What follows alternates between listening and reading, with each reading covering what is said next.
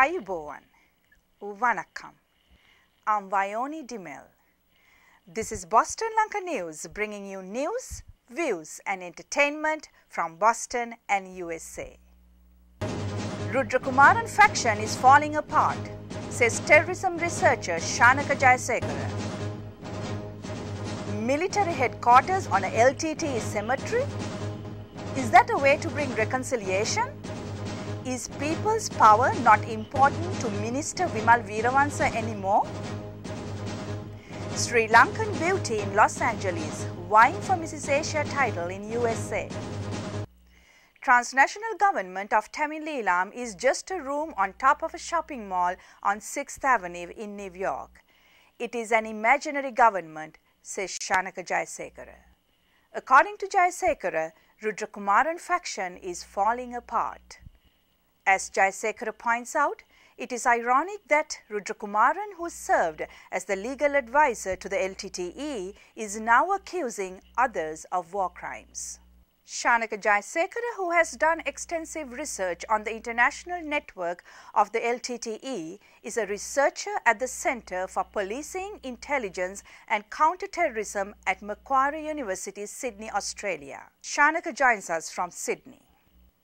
Shanaka, could you please briefly give us an update about the current divisions within the TGTE and what do you think will happen next?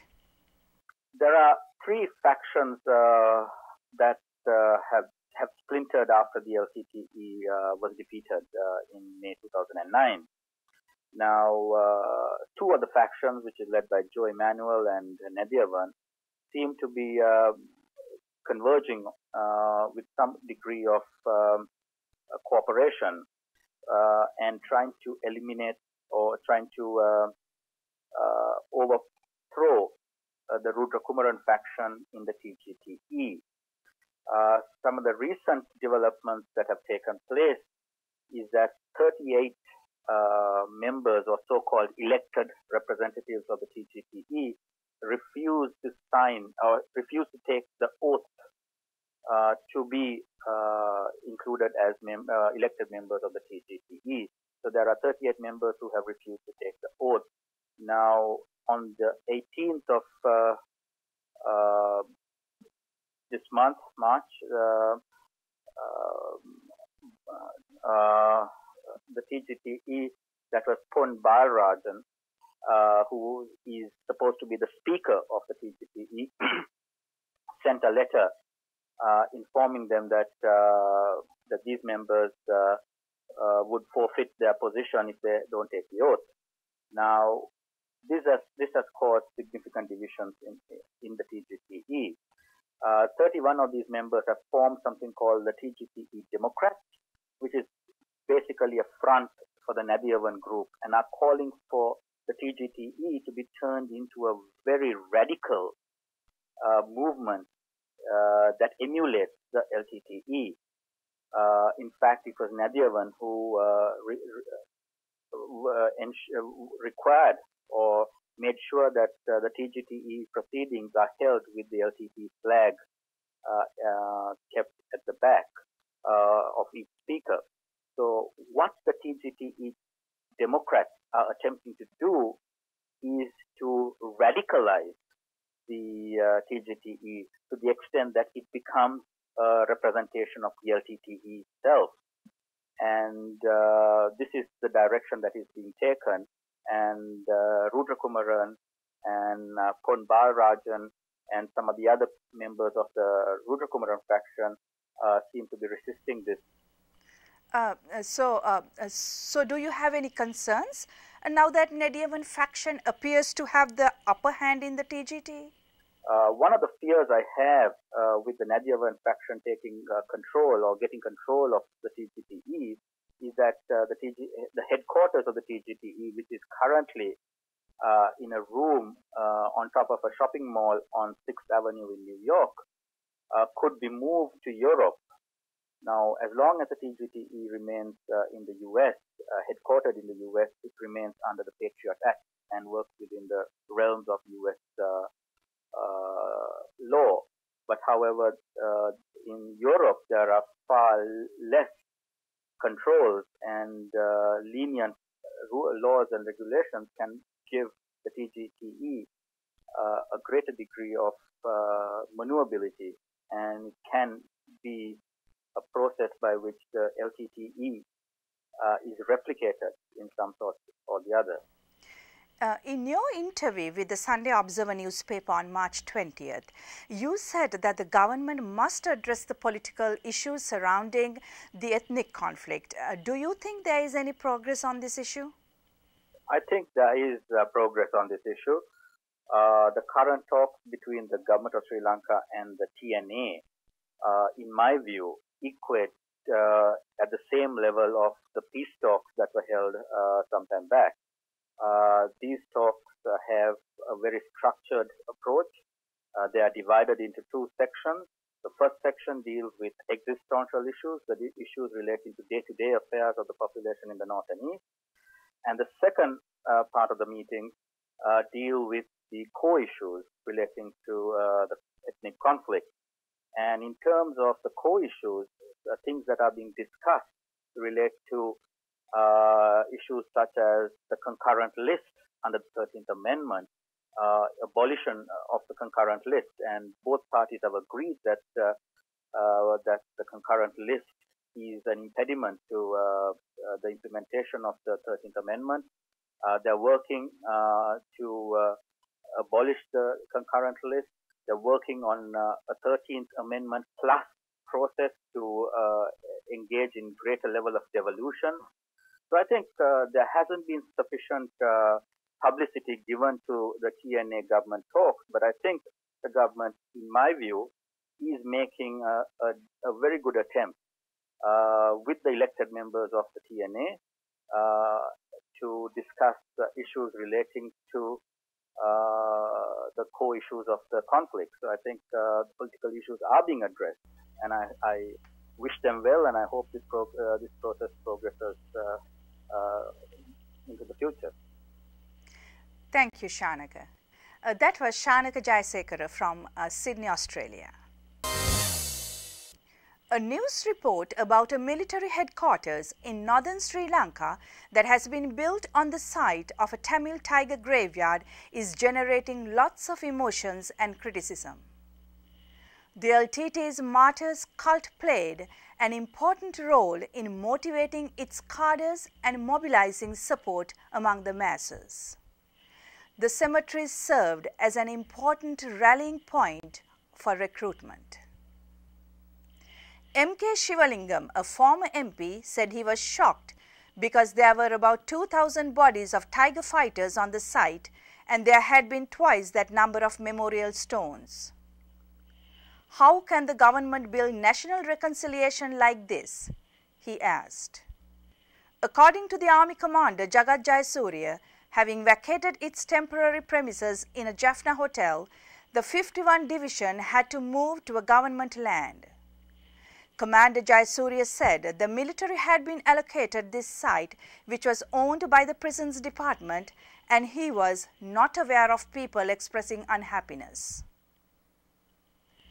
Sri Lanka has a proud history of respecting the enemies who have fallen in the battlefield. For example, the tomb of King Elara, who died at the hands of King Dutugamunu, is still respected.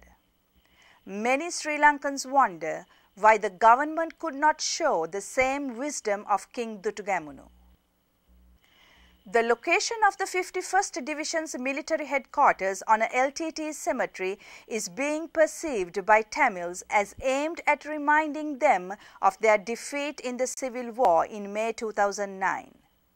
As one unnamed Tamil teacher said, "This is a monument that adds humiliations to hurt."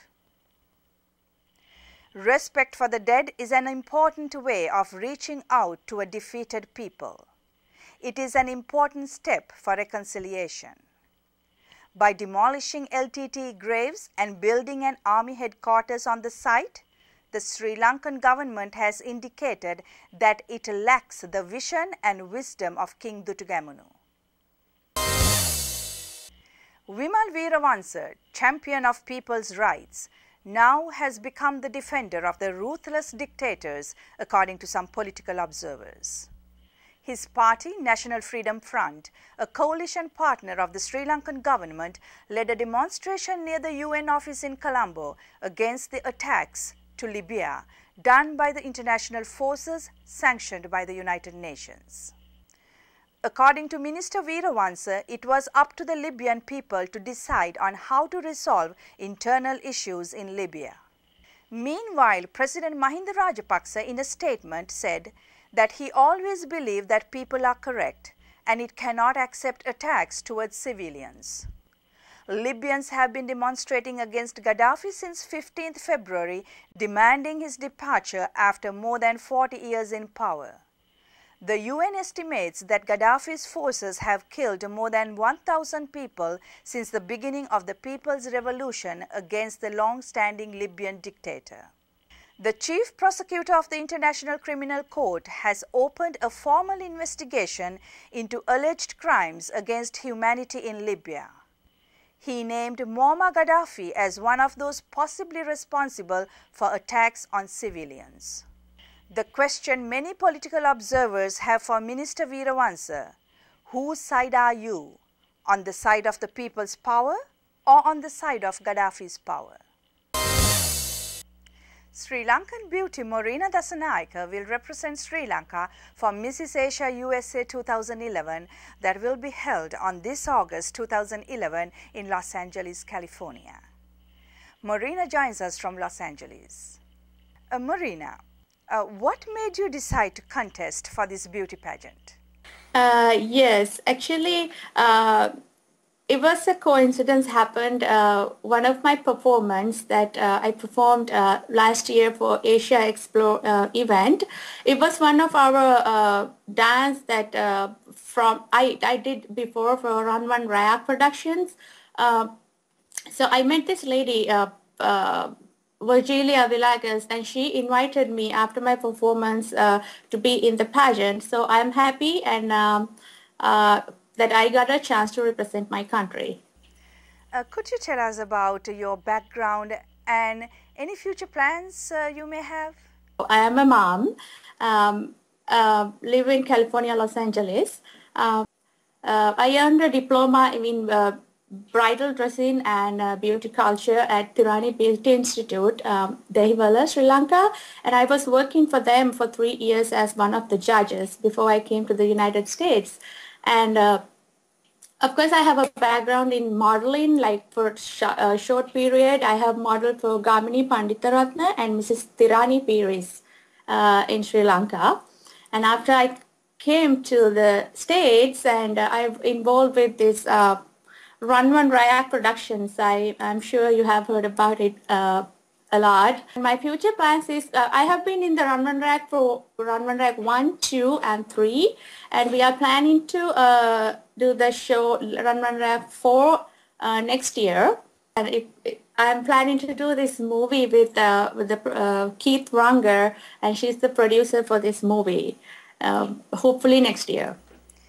Morena, if you win the title Mrs. Asia, how that would help to promote Sri Lanka?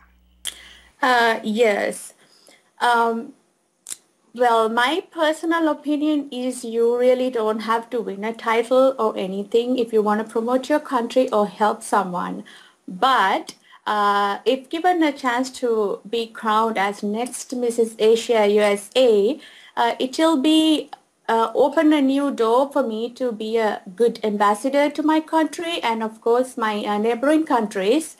My hope is to help all the less fortunate children who live in not only in Sri Lanka but in the entire world.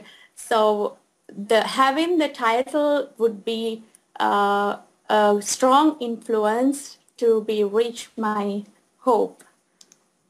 Thank you, Morena. We wish you all the very best. That was Morena Dasanayake from Los Angeles. Thank you, Boston Lanka News. That concludes our news edition. We meet you again with another news edition of News, Views and Entertainment from Boston and USA. Till then, goodbye.